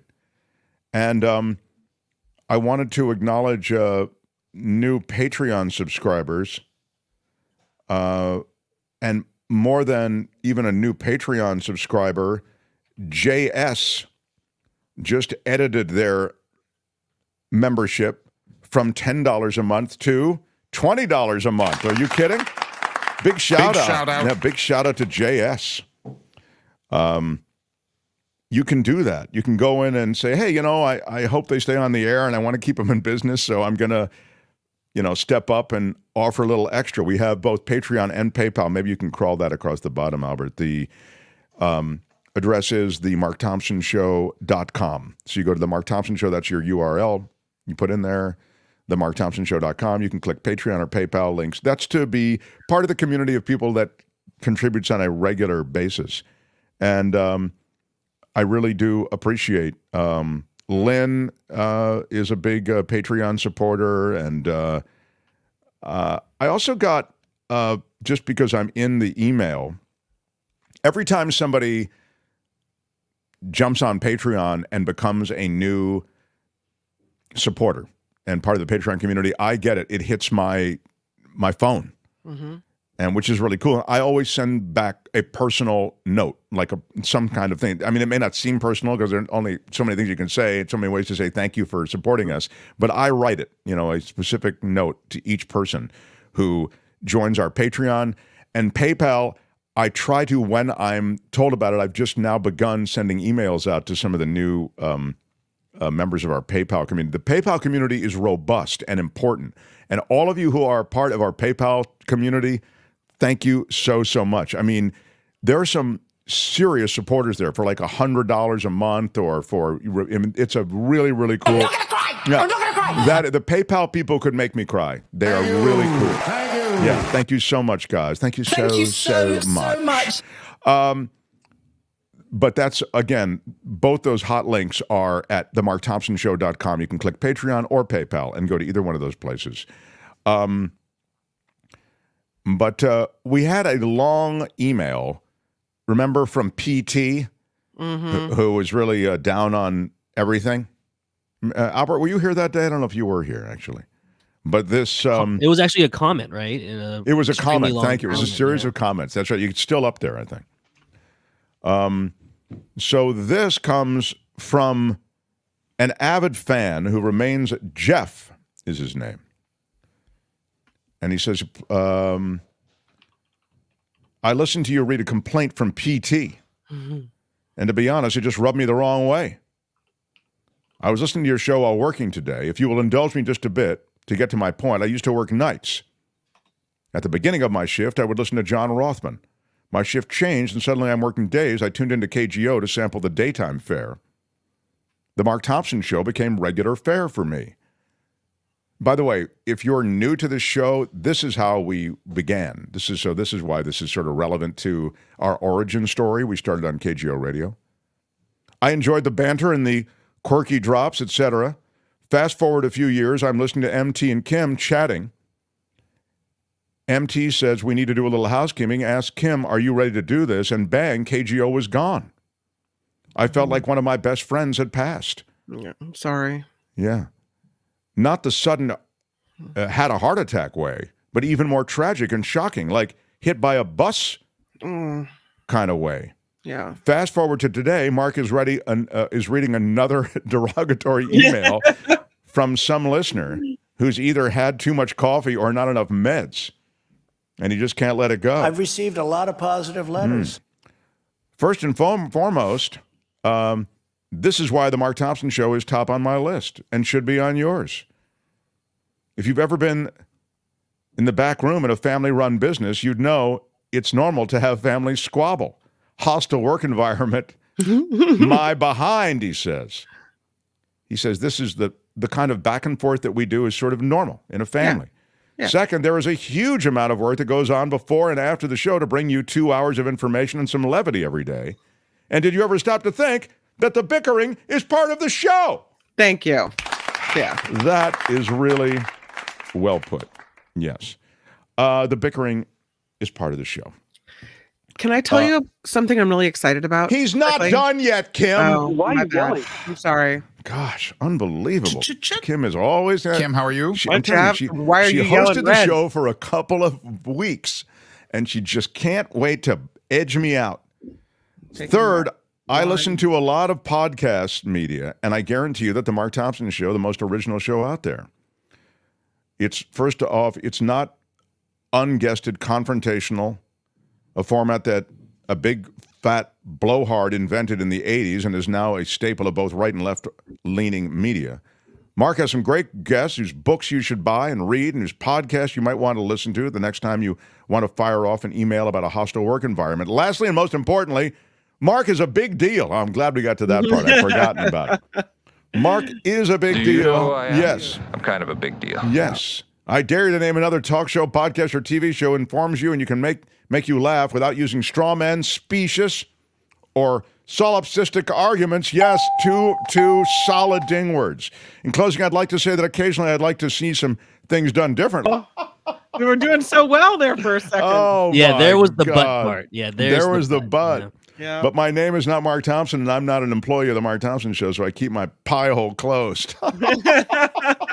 Maybe you should too, PT. Sincerely, an avid fan. Thank you very much, Jeff. Wow. When I was onboarding as a producer at KGO, we had a producer named Brian Pelletier, and he would always tell callers who would complain about shows to, why don't you come in here and do my job? So that's what I always think of every time. Well, there was the one day where Lori, who I love, she's a big supporter, but she's very particular. She was giving us a hard time about something, and I said, Lori, why don't we just bring you into the meeting every day? So we will run everything that we do past you, Lori. And there is actually not a bad idea. Yeah, I would have. I actually happily would do. I'd happily do the show one day that Lori produces. I really would. That should be something we have a meeting about, some kind of contest where we do a show produced by a listener or viewer. I love that. That's setting the bar very. I love that. Yeah. That may be something along with the meet and greet that we give you more details on in the days ahead. All right. So, what were you going to say, Kim, before you were cut off by the host? The message, the commenter, the listener, viewer, it's great. I'm game, Lori says. The viewer said that what other podcast can you find such great books? I'm really excited to announce this. I just booked an author, a San Francisco police sergeant who's written a book about a crime. And this is the People magazine page where they have the best new books. And there it is at the bottom of the page called The Ascent. So we're going to talk to Adam Plantinga next week. And I'm really excited that we booked him on the show. I love it. Kim, how are you? With that booking. Very strong. Thank you. Yes. Well, we are we actually have a really good pipeline of people coming through here when it comes to the written word. There are some other authors. There's a best-selling crime author who's coming through, and his new book is called. It has to do with a big case in Amish country. It's called the. I forget. Are you talking about Greg Olson? Yes, Greg Olson. Yeah. What's it called? An Amish something. Look it up. Check it. It's Google it. It's really good, and The Amish Wife. Thank Unraveling you. the Thank Lies. you. That's it. And we just booked him. Yep, he's coming. So he's coming. That's a great. And well, you'll learn it. And Albert, thank you. I believe that. What's that, Albert? The Amish Wife: Unraveling the Lies, Secrets, and Conspiracy That Let a Killer Go. Yeah, I mean it's actually a true story, and it's also the way he weaves it together in this book is really good. I haven't finished the book yet, but I'm reading it. The thing I would say is that I've never been a fan of the romance and aura around the Amish. I know that this is not a popular position, and I know that everybody loves the Amish and how sweet they are, and oh my God, how they reject modern technology and it's a simpler life. No, that's the Amish community is filled with serious scandal related to predatory sex, and a community that protects the perpetrators of that. That's just some of the awfulness that occurs in Amish country, but there's a lot of that. So I don't mean to smear an entire people. I'm sure they're, well-meaning members of that community as well, and maybe there are a lot of them. But that is a community that's cloistered, isolated, and if you speak up against the patriarchy there, they aren't kind, and they will essentially excommunicate you. So it's cultish in that way. So you can see where my bias is. I'm not super rah-rah Amish. We've done Amish stories. Remember the story we did about the Amish getting into cannabis and all that sort of thing. So again, I try to give you the pluses and minuses and the world as it really is. But Greg's coming in next week, and this is a really great story, and it comes out of, again, the world of the Amish country. Feel it in your soul. Yes. The Mark Thompson Show. And fortunately for you, Mark, if whatever you say against the Amish, they probably won't hear it. So feel free to just The Mark Thompson Show. That's a good point. Albert, do you want to do some law and disorder here? What would you like to do? I also, before you commit, I'd like to, and you can get that ready, I'd like to just mention what's happening at Lake Tahoe in addition to the landslide there, or the snowslide there, the avalanche that is producing problems at what used to be Squaw Valley. Now it's called Palisades, is it? Yeah. In addition to that, with this new storm, there's a huge cleanup underway at Tahoe. It's pretty gross. The first major storm of the year at Lake Tahoe brought more than just snow. It spread hundreds of thousands of pieces of polystyrene into the lake. Ew. Albert will show you a picture of these plastic foam particles. They're called styrofoam, generally. The remains of a floating pier, probably on the northeast side of the lake. You can see them there now. This pier broke in the worst possible area, apparently, possibly hitting a cement boat dock at Incline Village's ski beach.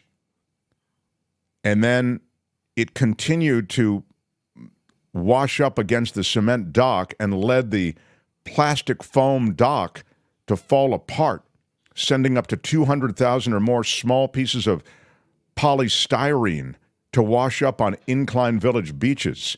These kinds of beads, these styrofoam-like pellets, are brutal. It's the worst possible thing that people can create and use on the lake, said one authority. The emergency cleanup is underway. You see how much, we're showing you pictures of it, how much territory is covered following the first snowstorm of 2024. They had 25 volunteers on the beaches who cleaned up particles the following day. Clean Up the Lake is a group of volunteers that primarily arranges cleanups managed by scuba divers, focusing on larger items that divers can collect by hand. The small size, there it is. That's the thing that broke up. This little mini dock the size so tiny of these polystyrene particles meant that the team has to come up with quick and creative new solutions, most of which were tested right on the spot. Like they went to the pet store, they looked at kitty litter scoops, they tried wet-dry vacuums. These white polystyrene particles blend in with patches of snow, so it makes the piles difficult to see. Anyway, the industrial vacuum couldn't collect particles trapped in the snow and sand. One volunteer said, I would guess that there were 100,000 to 200,000 or more on that beach. Yuck. But there could still be between 5 or 15,000 of those little plastic beads mixed into the snow. And those can't be biodegradable, right? That's got to be. No, the styrofoam is like the least sitting there forever. Biodegradable thing, right? Anyway, bravo to clean up the lake, but they are going to have a lot of work in the coming months. They work with the League to Save Lake Tahoe and Eco Clean Solutions and these are so many volunteers that work tirelessly up there. And, you know, during the winter, these are pretty unforgiving conditions. It's cold, it's wet.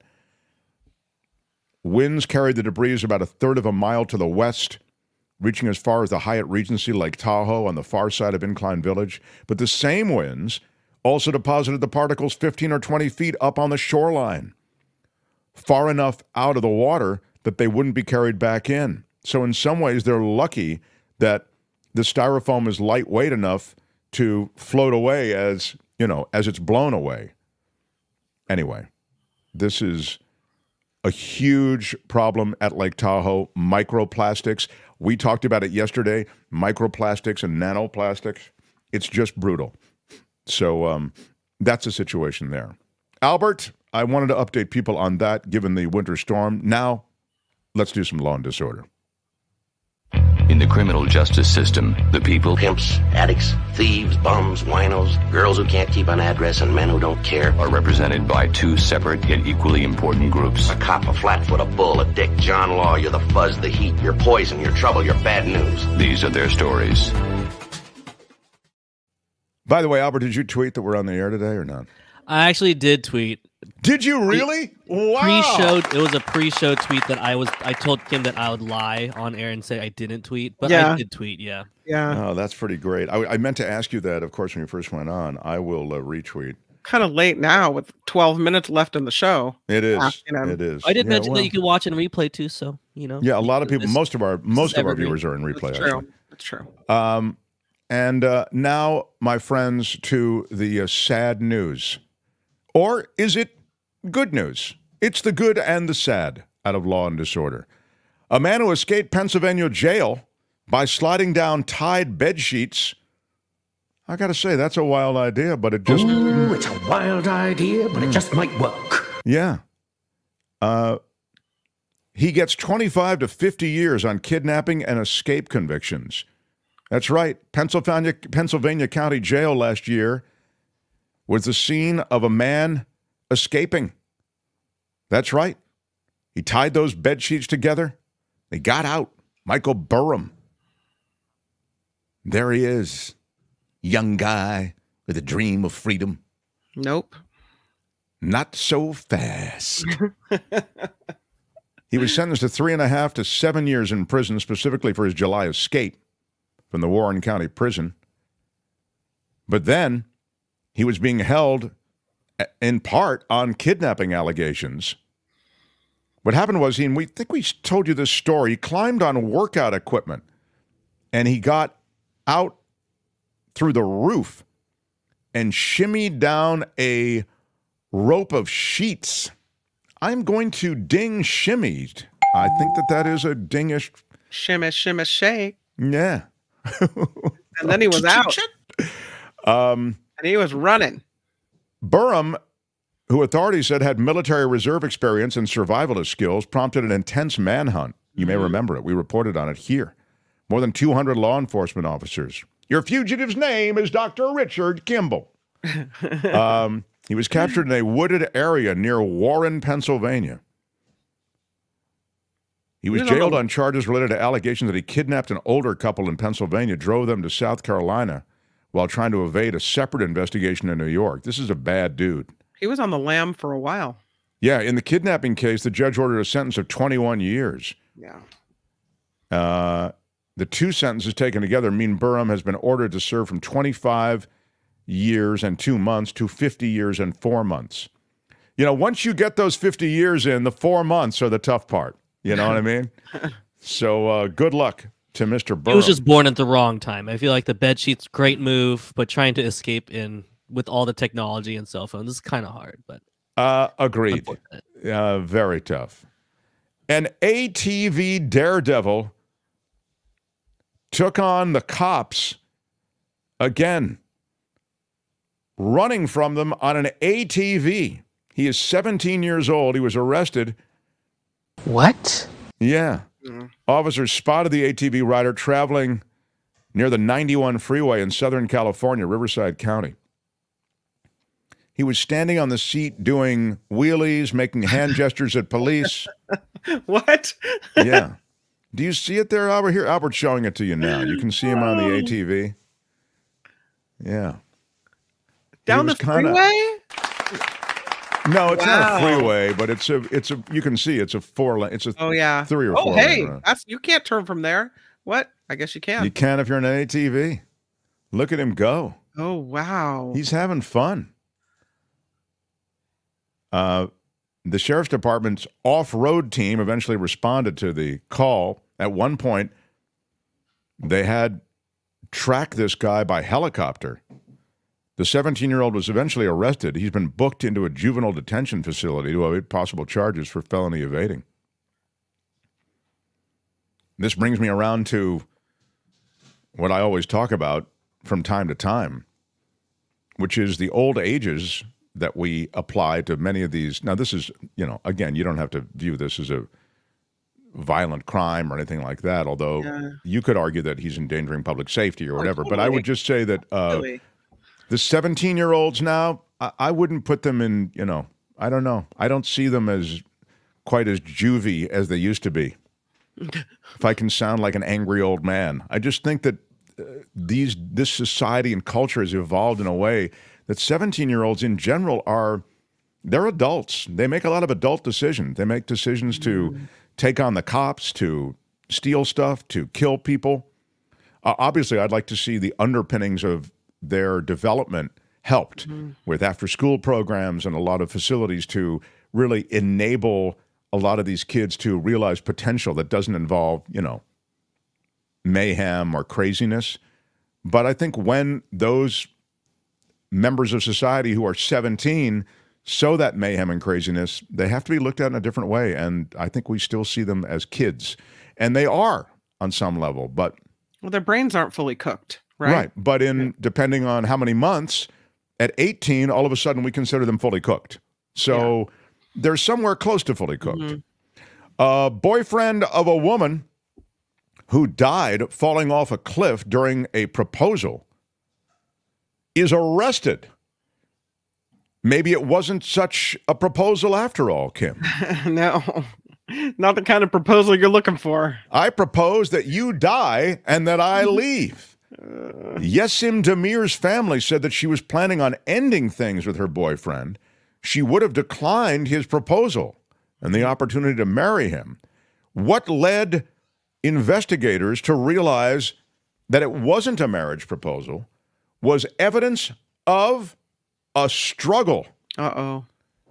She fell 100 feet, but prior to that, there was evidence of a struggle. There the two of them are. And Nezamettin Gursu was taken into custody 5 months after his girlfriend, Yesim Demir, plummeted to her death in Turkey. This happened over the summer, I should say. Turkish news outlet Birgun reported that the chief prosecutor's office is charging him with deliberate murder. Oh, he pushed her off the cliff? Gursu told cops that he went to get a celebratory picnic basket from his car after Demir, who's 39 years old, accepted his sunset marriage proposal. He rushed back to the site with the picnic basket to celebrate, you see, Kim. and he heard her scream and saw her laying at the bottom of the cliff. Sure he did. She was pronounced dead 45 minutes after medics tried life-saving efforts. During the investigation, though, police say they found evidence that indicated Demir actually turned down Gursu's marriage offer with the engagement ring still inside a box, inside the suspect's pocket. Shattered glass and a broken music speaker also recovered from the proposal spot, indicating an alleged struggle. According to a criminal complaint, again, this is filed against the groom-to-be, they say that Demir's death was not an accident, but murder.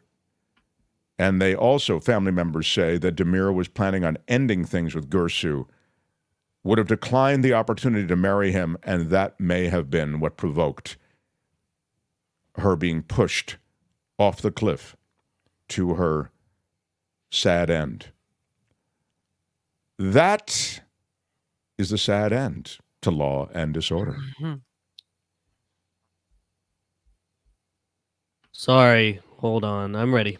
Tune in again next time for more Law and Disorder on the Mark Thompson Show. All right, that's it. Let's roll. Hey, let's be careful out there. It had to be, and that Albert seemed a little too together today. You know, he had actually tweeted, and he hit the Law and Disorder right on time. Albert, thank you. I dragged that bar right back down. You did. Thank you for delaying on that. Maybe when you post this, you can. We post Law and Disorder. We drop it as a separate video. Maybe you can cut out that little lag, Albert. You know. Yeah, I mean? little. Yeah. Magic that I can. Yeah, I'm thinking about for you for future job opportunities. You don't want people to see that. Yeah. The end of this show brings two things. One, I want to thank Wes, who shoots us a $5 super sticker. Big shout out. Big shout out to Wes. Really appreciate it, Wes. We're a crowdfunded show, so appreciate it. And Gary Ryan, glad I discovered the show. There's a 10 spot. Big shout out. Big shout out to Gary. Gary. Glad you discovered the show. Nice. All of you newcomers, thank you for being here. Spencer Jaffe is not a newcomer. He is Big shout out. A really great supporter of ours. Appreciate it, Spencer. And Edward Lee, what would it take to get Tim Conway Jr. on here? Asks Edward in a super Big chat. shout out. I will ask him again. You know, here's what I did he turn you down? No, here's what I think the reality is for Tim. He's very good about, promoting the show and letting me promote it on KFI and, get a good mention in. But I think, this is what I think. He hasn't told me this, okay? So, but I can be honest with you and the listeners. Yeah. I think the show's a little political for him. Like he tries to be apolitical and we're kind of political. Politics is really at the center of a lot of what we do. Sure. We come out of KGO, we come out of issue-oriented radio and talk radio. I bring on people who I think have really great takes. I bring on journalists and authors. Oftentimes, those journalists and authors have takes on many things related to politics, and I think politics is really important. I also think we're at an inflection point in this country's evolution, and I'm not going to change that, right? So I'm not going to change, the centerpiece of so much of this being politics. But to be fair to Tim, I think he doesn't oftentimes want to get on a show that maybe some of his listeners may not dig on because, it's too political, whatever. So I give Tim a pass, but I will ask him. I love him. He's like a family member. If he doesn't talk about politics, what does he talk about? There's a lot of other stuff you can talk about. I mean, there really is. And he rubs up against politics also a bit. Okay. But, look, his show's #1 in Los Angeles and Afternoon Drive. So he's a brilliant personality, and he is able to talk about any number of issues and local issues, too, that in a way are political as well. But I'm talking about national politics and sort of the national tribalism that's taken over. I think he doesn't want to get into that. I think that is nothing more than pure speculation. Where's the pure speculation? I have to bring the pure speculation drop back. That's pure speculation. There you go. Yes, that's. And he actually sent another message, 3 minutes, same exact message, another $2. 3 minutes another $2. Thank you, Edward Lee. That's pure speculation. All right, a big shout out and pure speculation as to whether or not we can get him. That's pure speculation. I'll try to get him. Of course, I will, and we will fet him. We will celebrate him. Kim, how do you feel as this show winds down and you have your after party live show to do? I wonder, is it a sense of anticipation you have? I feel pretty good. And we'll do it live. Yeah, do you? I feel at peace. I'm calm. You get excited because you don't have to wait for somebody else to stop talking for you to start talking. You can. It's your show, right? Yeah. No, I have a partner. John Daly's my partner. Yeah, but it's really yours, isn't it? I mean, come on. No. What are you trying to stir up trouble? We'll do it live. I'll write it and we'll do it live. The first few minutes of the After Party Live is used usually to make fun of something that I've done. So I hope I've given it enough. You're a part of it too. Tomorrow, it's David Katz. We'll talk about the Supreme Court. We'll talk about Donald Trump. We'll talk about presidential immunity and more. All of that tomorrow with the great David Katz. Stevens for the Mark Thompson Show. Bye-bye. Also, It's the Planet Stupid with Belinda. We talk environment tomorrow, too. Bye-bye. Tomorrow's show is going to be great. Thanks, everybody. Till tomorrow. Bye-bye.